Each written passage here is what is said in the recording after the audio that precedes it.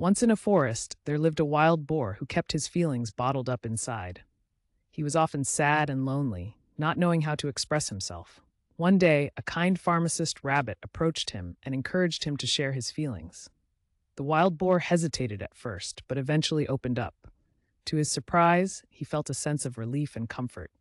The pharmacist rabbit listened attentively, showing empathy and understanding. From that day on, the wild boar learned the importance of expressing his feelings and being kind to others.